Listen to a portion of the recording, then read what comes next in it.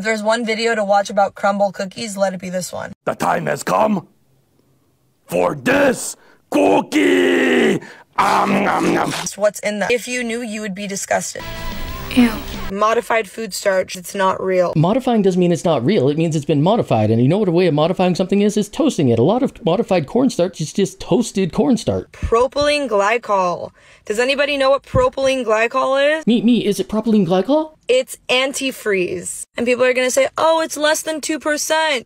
Would you literally put a dropper and a drop of antifreeze in your food if you were gonna eat it? It is not the antifreeze that you put in your car, it is a antifreeze. An antifreeze is just something that lowers the freezing point of water. Salt, for example, is a very common thing that we use as an antifreeze in winter. However, salt is really bad to use on an airplane, so they spray it with propylene glycol instead. Other things that use propylene glycol as an antifreeze are things that are around food because, oh, it's food safe. The thing you call antifreeze that you put in a car is not all antifreezes.